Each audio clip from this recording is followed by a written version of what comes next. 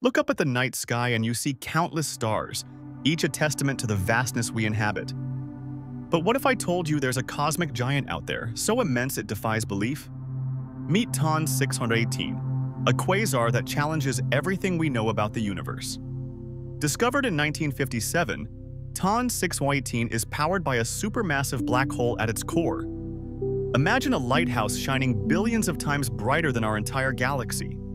Its luminosity allows us to see it from billions of light years away, peering into the universe's past. But TON 618 isn't just any quasar. It's a black hole with a mass of 66 billion suns. To put that in perspective, our sun is just a grain of sand on an endless beach.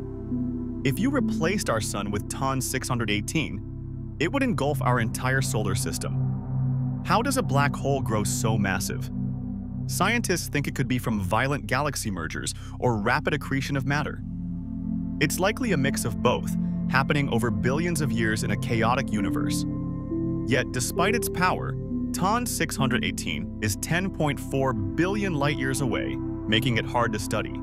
The light we see today started its journey long before Earth existed, a relic from the early universe. Understanding TON 618 helps us learn about black hole growth and the conditions of the early universe.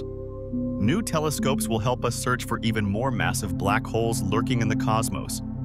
Each discovery is a piece of the grand cosmic puzzle, reminding us of how much we have yet to learn. The universe is vast and full of wonders, and TON 618 is one of its most incredible mysteries.